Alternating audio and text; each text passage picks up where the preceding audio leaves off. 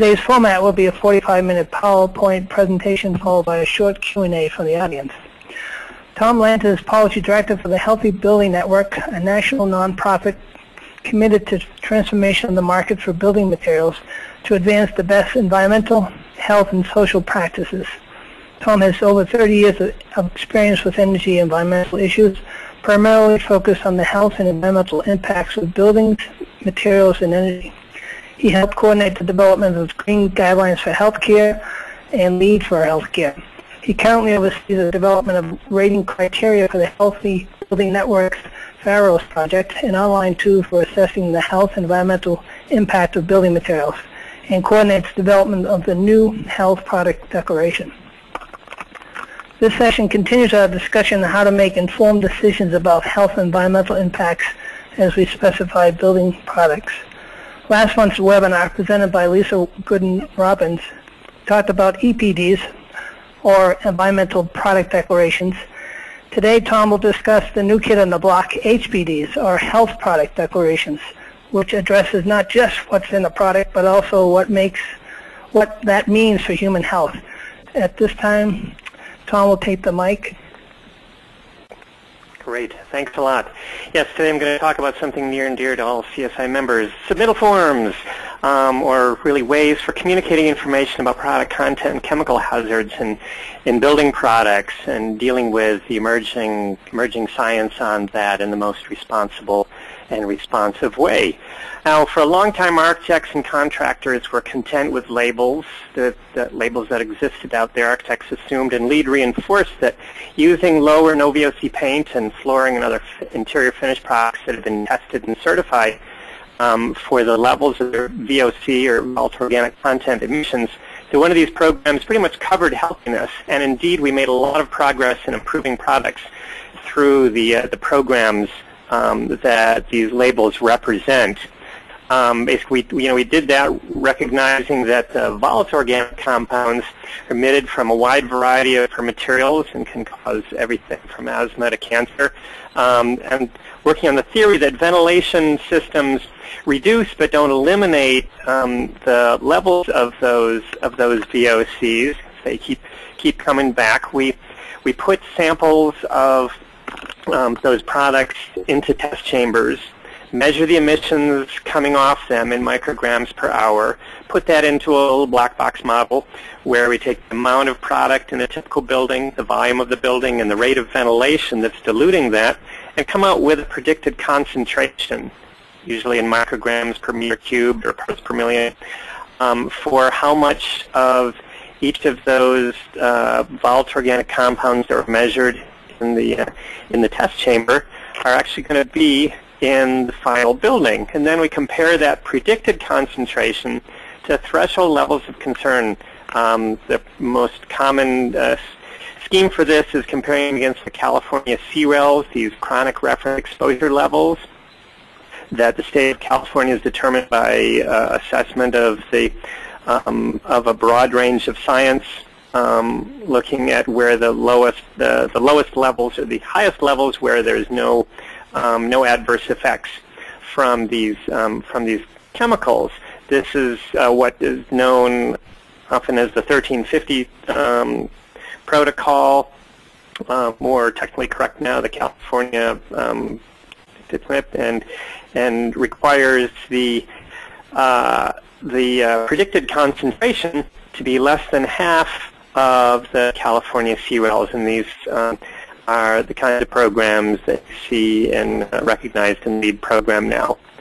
So all of this is great. Like I say, we've improved products considerably through these programs, identifying volatile organic compounds that were off-gassing out of carpets and ceiling tiles and all, and manufacturers have done a lot of work to reformulate to avoid emitting hazardous levels of those compounds as a result.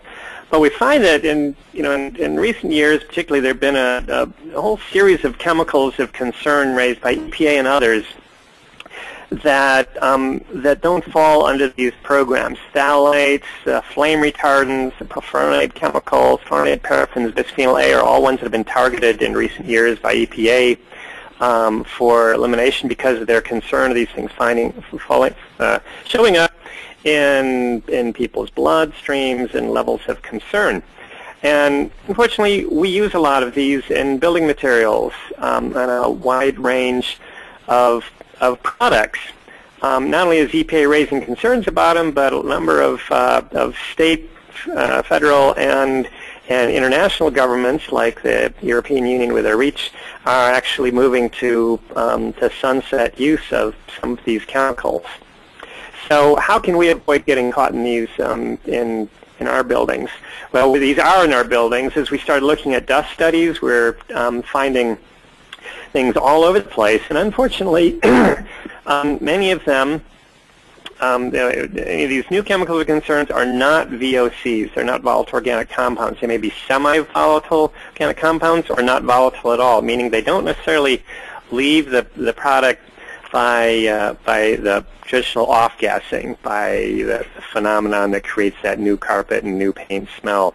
But maybe by other modes, sometimes these semi-volatiles will latch onto a piece of dust or become a piece of dust themselves, be abraded off of a product, or otherwise flake off of it as it deteriorates, and find a pathway to human exposure through other means than gassing. So that means that these programs that are dependent on measuring volatile organic compounds are not yet assessing these programs. And again, and though there's discussion about how to do that, it's a lot trickier. The lab protocols are more challenging for the semi-volatiles, and there aren't established thresholds for dust measurements, and that we don't have good ways of just plugging these chemicals directly into the emissions programs yet. But we can't really wait for that, so we're not, as we have more hazards evolving here that we don't want to be responsible for and don't want to be bringing to our buildings. So a lot of firms have been looking at MSDSs, trying to determine whether some of these chemicals of concern are on them. Of course, that's kind of difficult. Anyone who's spent much time with MSDSs knows that often a lot of materials are proprietary, and the information that is there is often very arcane, with CAS numbers and long chemical numbers. So what do you do about that? Well, a number of programs have been developing different red lists, which is getting increasingly challenging for the firm and for the manufacturer alike, as these red lists are overlapping. Lead Health for Healthcare has added a bunch of new ones that are in the chemicals of concern credit. That's up for comment now. Comment closed today. The Living Building Challenge has a different take. EPA's list of concerns overlaps but doesn't include all of these. Perkins and Will's precautionary list offers different levels of different chemicals of concern. The Living Building Challenge has a watch list beyond the red list of ones you must avoid. It gets, and we've developed red lists even beyond any of the ones that are included in the circles right now. My heart goes out to manufacturers who are trying to figure out how to keep up with this, as well as the design firms who are trying to decide what they should be looking for and how. So, red list confusion is not the only challenge here. Health Info is actually multifaceted, and LEED initially helped start driving demand for health information with products with restrictions on VOC content and the VOC certifications that we already talked about. And GreenSpec and Environmental Building News started looking beyond VOCs at MSDSs and targeted contact. Green Format added some new structure to this. Living Building Challenges teams have added the red lists to their demands. The precautionary Perkins and Will precautionary list has different commands. Other firm questionnaires have their own chemicals of concern. Pharos is trying to capture it all.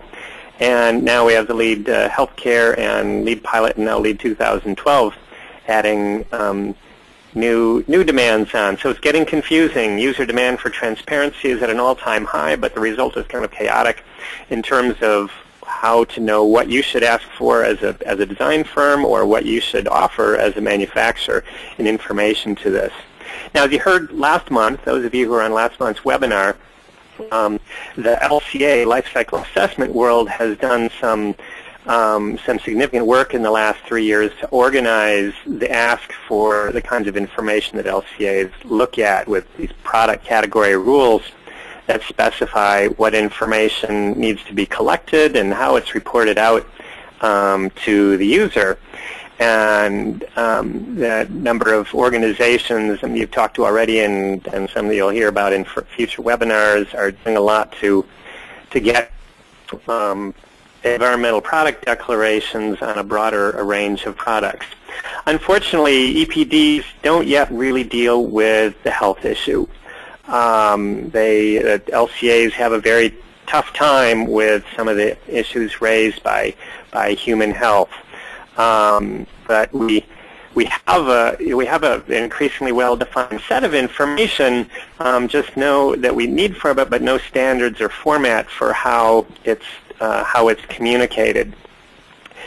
So what we're doing with the Health Product Declaration is a health equivalent to the Environmental Product Declaration, the EPD, that is setting up a standard reporting framework for the kind of information on content and emissions and certifications and the references we overlay on that to interpret it, to make a consistent health product declaration that can make a more consistent, repeatable process for reporting this information out to the users. And we're considering how this goes in master format as well, and how this can work in complement with the EPD and in fact be plugged into EPDs to give them that missing health component in the future. So the promise of a combined health and environmental product declaration is very appealing as a one-stop shop for getting the information you need on the health and environmental impact of a product and what we're after. We're developing health product declaration as a standalone first, and then we'll plug it into EPDs once we've been able to mature it through some field testing that I'll describe in a moment. It's designed to work either in a paper or electronic format, so it can be used for communication either directly from the manufacturer to the architect or through Pharos or Declare type systems with more interpretation to the architect. And seeing this as a way of getting the content and health information that building developers and owners are really starting to demand, and that many of us along the chain are concerned about, consistent through the whole communication chain. We're seeing this as a tool for communication from supply chain to manufacturers and reps, and from the manufacturers out to the architect and specifier, and to the contractor, and even directly to the owner, and of course for moving communication between architect and owner, between contractor and sub, and in final delivery of the project to the owner. We think this has opportunities for smoothing out the communication of this information, taking you out of the burden of being sole interpreter of this and making it something available that's available all the way to the end, to the owner at the end. And of course, something that can facilitate getting information into interpretive tools like GreenSpec, Pharos, and Declare, and others that are trying to help you understand these issues and make selections. We're looking at how this fits into master format. We'll get more into that later.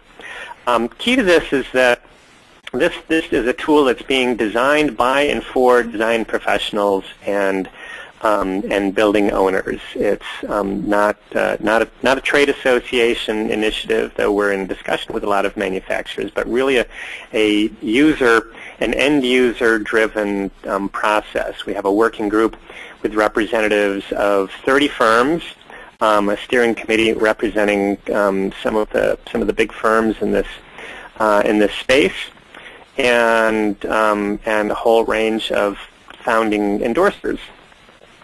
And we say we're engaging now with manufacturers very actively in a pilot with 30 manufacturers who have stepped up to test out the draft form, and just started that process last week, and we'll be running through that for the next 2 months. I'll talk a little more later about how that process is working. But first, let me go through what's actually in a health product declaration. It has 6 basic elements: a description of the product, an inventory of contents and health warning, a section specifically for testing and certifications,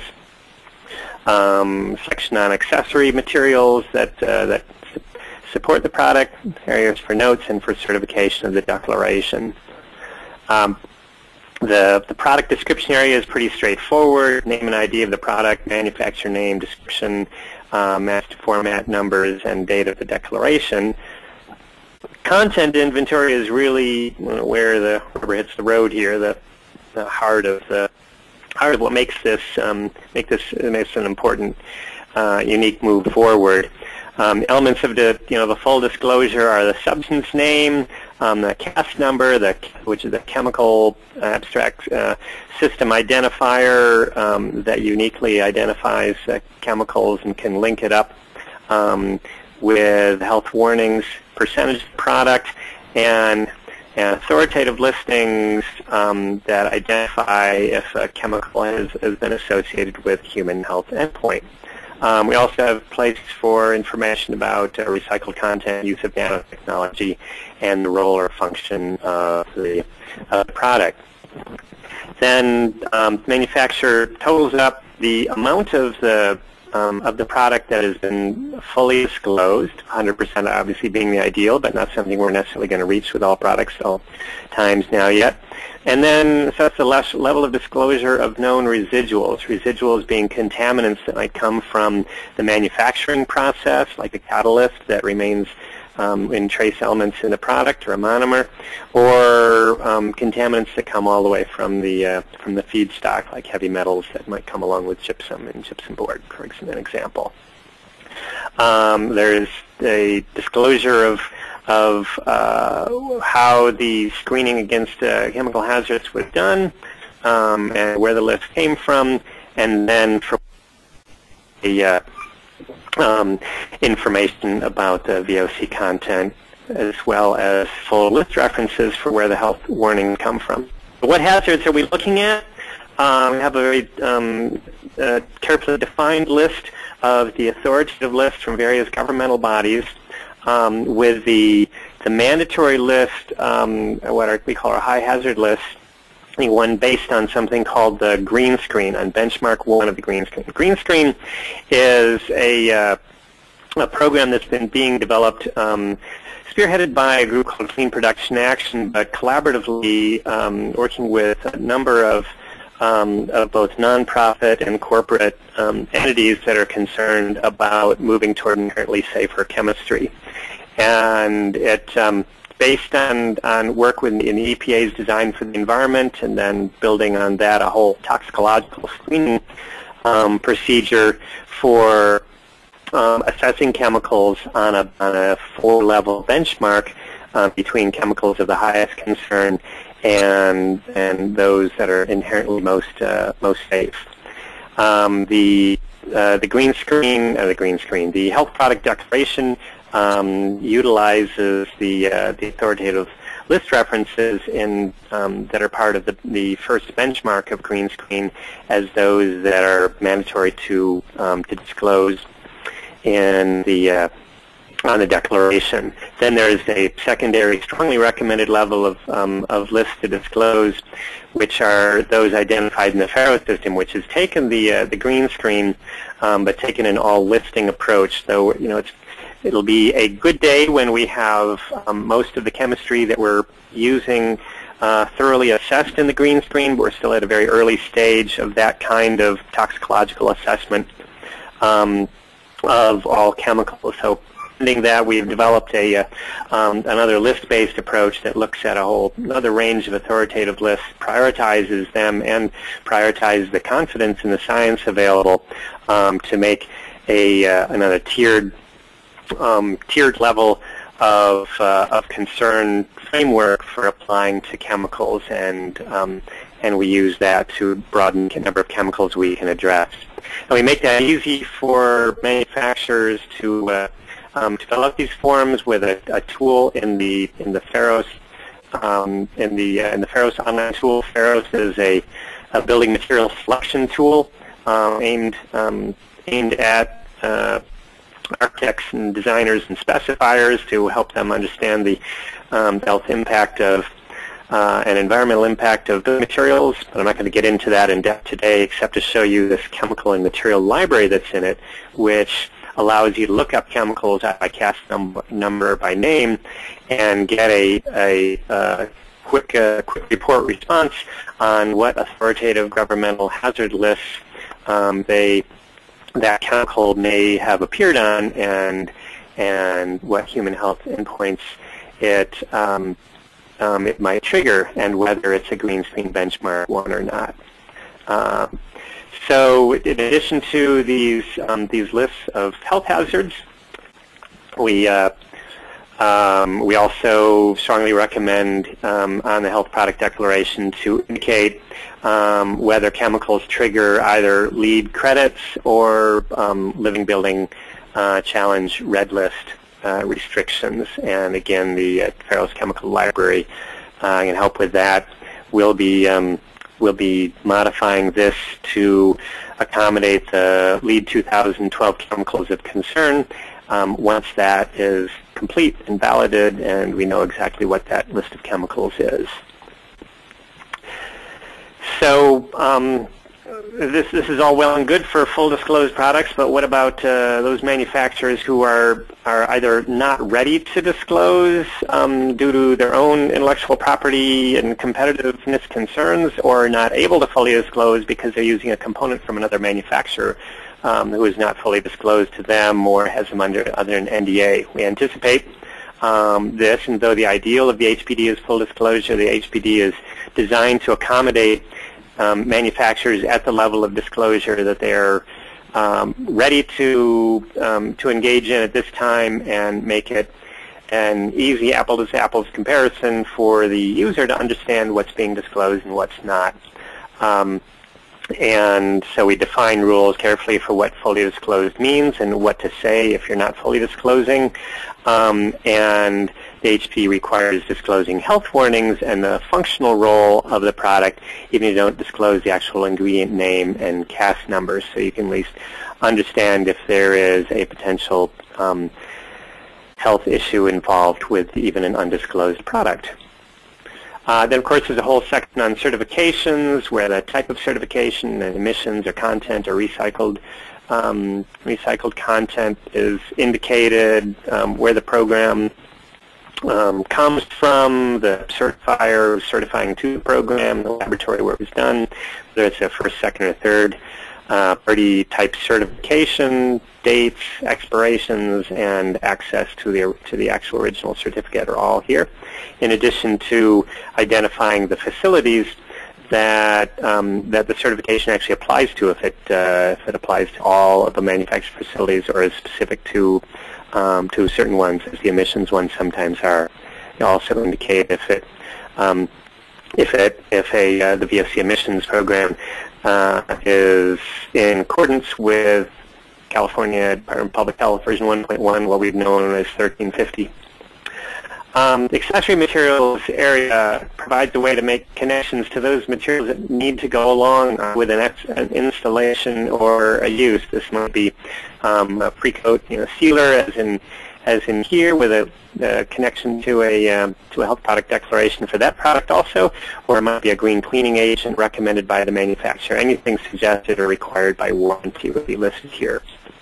So all this is well and good. Are you going to trust it? Of course, there will be a strong desire on users to see this information certified when possible. The declaration is set up to work either as a self-declared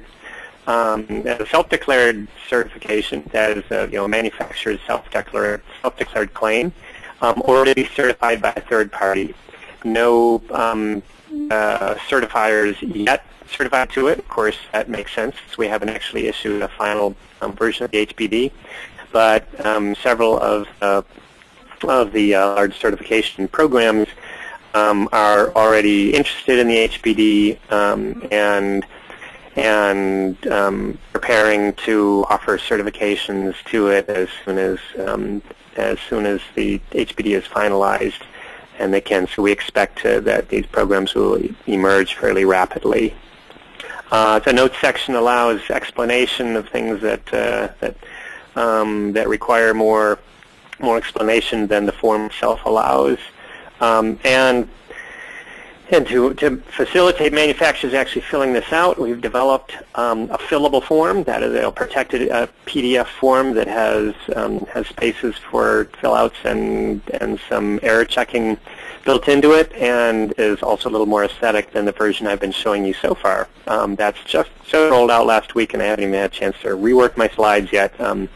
But this gives you the look feel of the new form. And we also, of course, have provided the manufacturers with detailed line-by-line instructions for how to fill out the form, what we expect in each section, and how different variations on their product themes might be best expressed in it. This, of course, is one of the things we'll be testing out as we go through the pilot, making sure that manufacturers understand it and can fill it out in consistent ways. So even with all of this paper support, we expect that we'll get a certain amount of themes from manufacturers overwhelmed by what we're asking, and so we're providing them with lots of support, with a listserv for all the 30 pilot manufacturers, their own contact person from our pilot committee, and a series of webinars to discuss issues that come up over the course of the pilot. We're now deep into the pilot, not deep into it. We've just started it, actually. It just started last week, Thursday, with a launch webinar for the manufacturers, and they will be filling out their forms, working on that over the next 2 months with support, as I just described. After that, we'll go into a period of reviewing and revising the form, both looking at the feedback that we get from manufacturers on the challenges they have in filling out the form, and we'll be working with a large group of end users, of architects and specifiers, and developers and owners, to test out the form for its actual usefulness and whether we're getting the kind of information that we need, and how best to make it comparable and usable to facilitate making buildings with better knowledge of content and potential health challenges. At the end of that, we'll release a new version designed for public use, and look forward to this spreading widely through the industry and providing everyone with much better tools for understanding what's in products and how to move toward inherently safer products, both on the specification side and on the manufacturing side, and to facilitate that communication. So we encourage you all to learn more and get involved. The HPDworkinggroup.org is the website where you can download a sample of the current pilot version that we're using to take a closer look and see which manufacturers are involved and what firms are involved in the process. And if you want to contact me after this webinar to follow up with more questions and interest and engagement, you'll find a contact form in the HPDworkinggroup.org website that will allow you to communicate with me. So with that, I'm going to stop now and leave a lot of time for your questions. I'm sure that you are indeed. There's a few. You're 10 minutes early. That's right. I'm record time, but I figured I'd leave you guys a lot of time for discussion. Yep. No, that's good. I have a general question. This grasps this whole concept of HPDs and how they're useful to specifiers and architects. Is this a design tool before you select a product, or is this something you would put in the specifications requiring a product to have an HPD with certain qualifications? I think it has application at several stages in the design process. Obviously, there may be application early on if you have, if you're, for example, doing a living future project and are trying to meet the red list, or you're trying to meet one of the lead pilot credits, or once lead 2012 is out, the chemical of concern credit, or you have a particular client concern for avoidance of of either a particular chemical or substance, or a whole group or class of them. This will help you make informed judgments on the front end to specify materials that avoid the chemicals of concern, to whether it's concern to your firm or to your client or to the program that they're trying to meet. It also, of course, may have great utility as you go on through the process. Actually, before I even get off that, I should add that in addition to avoidance of particular chemicals of concern, LEAD 2012 is proposing in the chemicals of concern credit to reward disclosure of content in materials as a discrete point, and this will be a very useful way of documenting meeting that credit of getting disclosure of content and hazard as is currently envisioned in that credit design. But then stepping further through the process, it's something you'll both want to include in the requirements for the product to be able to document your to be able to to document your adherence to any of the programs, or to client requests, or just for for the handover to the client, for them to have full disclosure on what they've got, and thereby be able to, for the owner to take on responsibility on that end. And also potentially for the substitution process. This could really help to have built into the substitution process, as particularly when you're trying to maintain certain client or programmatic priorities in a project to meet a living feature or lead credit requirement, or just client desire to have. The HPD can be a way of making sure your substitution process doesn't go awry and get you off track on those kinds of requirements. Mm-hmm. Okay. Could this be problematic with public bid jobs where you have to keep the bidding open? It's going to be, there won't be any any restrictions to what manufacturers can create. HPDs will be aiming to make that as easy as possible, as smooth and frictionless a process as possible. And I suspect that in addition to what what we at the Healthy Building Network will probably do to integrate it into our tools, that others who are designing tools for manufacturer product assessments and all also will be doing that as well. So whether manufacturers want to do this on their own or get it easily done in registries, I expect this will that it won't be long before these will be pretty readily available, and there won't be any particular reason for a manufacturer who wants to engage in a public bid not to be able to produce this. A question/request from Lauren, just requesting Tom, if you could potentially go back to the slides on Section 5 and Section 6 just went a little quick, so they're having some issues there. So just, I guess, could we just clarify that a little bit more, or at least just recap it a little bit more? Section 5 on declaration certification and Section 6 on notes. Sure. You're seeing Section 5, the Section 5 slide now? So to return to this, yes, question of what confidence can you have in this declaration is assessed here.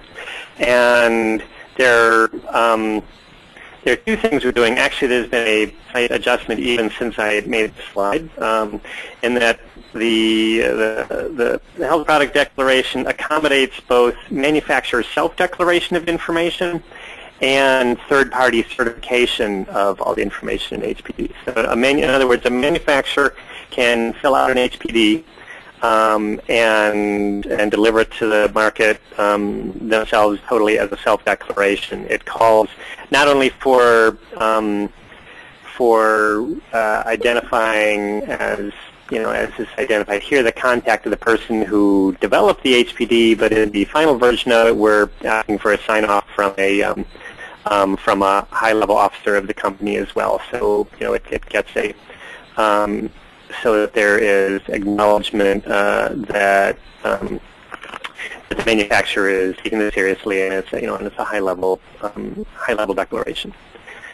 It's also not available yet, but we expect rapidly, once the HPD is completed, that there will be third-party certifications available for that. That is that organizations like ULE and SCS that we're familiar with from the VOC emissions certifications will also step in to provide services to manufacturers who would like to have their HPD independently third-party certified, and that would be indicated here.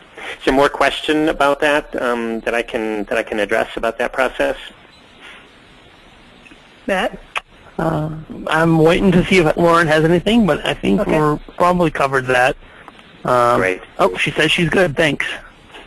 And there are active discussions, I'll just add to that, with various developers of environmental product declarations, which of course are already a third-party certification of some of the content issues and of environmental flow impacts of the product. And many of them are interested in incorporating this in, which would be another way of getting a third-party certification if this declaration was incorporated into an EPD. The notes are opportunities to clarify other items within the HPD. We have a cross-referencing system so that any particular field in the HPD can have an explanatory note added to it, providing the manufacturers with an opportunity to further explain, whether it's an explanation of the facilities that are covered by VOC emission certification, or the rationale for why they cannot at this time disclose a particular content, efforts they're making if it's because of a third-party supply chain, of where they're going with disclosure. It's an opportunity for them to discuss different issues that might come up in the development of the HPD in more depth. And there are a wide number of opportunities that reasons that people may have for wanting to explain one or more of the items in it. Okay, Matt, are there other questions from the audience? I have a question here. It's going to take me a second to read it. Feel free to bring anything up you'd like to in the meantime. Yeah, I'll ask this question. Tom, do you think HPDs will go the way of certification, third-party certification? Because I don't think the public's going to buy the self-certification. You're saying you think the public won't buy self-declared versions of this? Right, versus third-party. Right. My expectation is that there will be a strong preference for third-party certifications. It's it's an interesting dilemma because I think third-party certification is something I think is very important and has served served important purposes in increasing our confidence in what we know about products and assuring more consistency in how standards are applied. There is I want to mention though that I'm aware there is an alternate concern that it provides a challenge for small innovative firms who are trying to get new products out to market, and it's easy for a large company to absorb the cost of certification.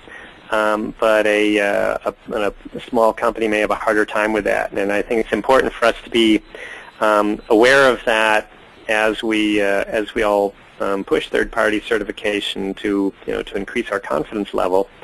And I think there's probably going to be I think there could be an important role to be played for with things like the Small Business Administration and all engaging in helping small businesses overcome the hurdles of the costs of testing and certification, because I tend to agree that with the caller that it's going to be a hard sell for a manufacturer to convince the public of their self-declaration with the kind of debates and trust challenges that there have been in recent years. Mm-hmm. Okay, thanks. Matt, do you have that question? So the question kind of starts to stem into what you were just talking about there a little bit, but it was wondering, with red lists being more of a potentially a hazard-based way of looking at things, and the ability in today's day and age to be able to detect the presence down to a chemical of a few molecules existing, but its ability to prove any harm is minimal at best. Is there a way that HPDs will be able to acknowledge risks, hazards, and exposure within the report? That's a very good question, and something that, as noted, is becoming more and more of a challenge as detection limits go down. The ability to find small bits of hazardous stuff in an increasingly large number of places.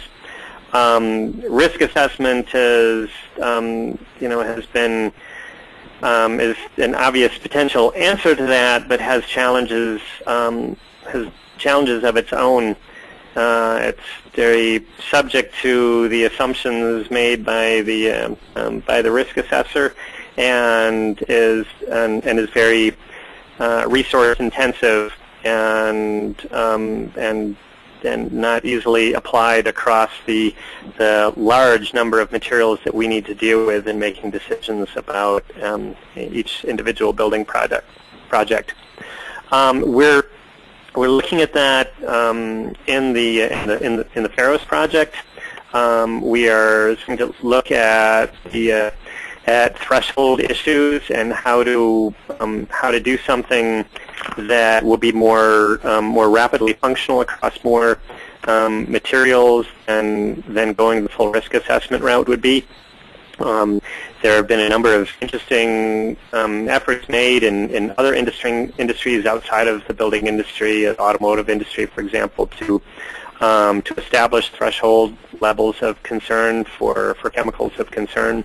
And we're reviewing that and in the process of determining how best to apply those to what is currently a very pure hazard-based assessment.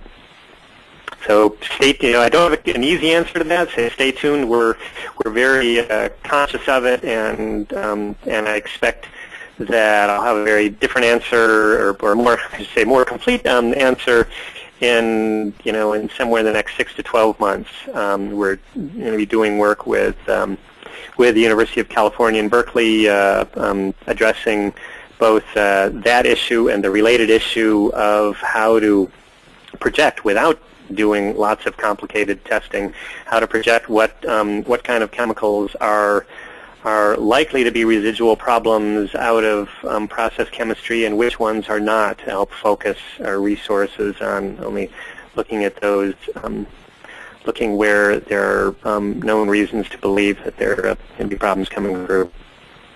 Yeah, let me ask just one more question before you do that, Tom. Okay. LEAD 2012, Yes. does that incorporate HPDs? Not explicitly in the credit language right now, but but it's clearly. But we're in conversation with USDBC staff. There, we have members of them on the working group, and we're consciously aligning the HPD with the with the approaches that staff is considering for that credit. And so this will, we're definitely working toward making sure the HPD is ready to support the LEAD 2012 chemicals of concern credit, and think it'll be the best ways for preparing your submittals for it. Will make that process relatively easy. That's the whole idea of the HPD. Is not to add a new layer of complexity and chemistry to your job you never thought was supposed to be a chemical or toxicologist job, but rather to help you deal with the rising demands and concerns of dealing with potential toxic content of products in a consistent formatted way that can help you get through dealing with these and without requiring you to do a lot of research and create your own forms and inquiries of manufacturers to help manufacturers develop a consistent way of communicating this information out that interfaces well across a whole range of programs from LEAD 2012 to Living Future to the whole range of individual concerns that your clients may be bringing to it. So hopefully rationalizing this whole process and making it much more streamlined and easy, and making it easier to make apples-to-apples comparisons and substitutions, and make that whole process much less challenging. Okay, Matt, are there any other questions to the floor? Otherwise, we could go off the air a few minutes early. No, it looks like we're going to be able to wrap up just a few minutes early this week. Well, thank you all. I appreciate your attention, and encourage you to click over to hpdworkinggroup.org and drop me a line if you're interested in keeping apprised of future developments on the Health Product Declaration, and we'll keep you informed as we get closer to the rollout this fall. Very good. Thanks, Tom.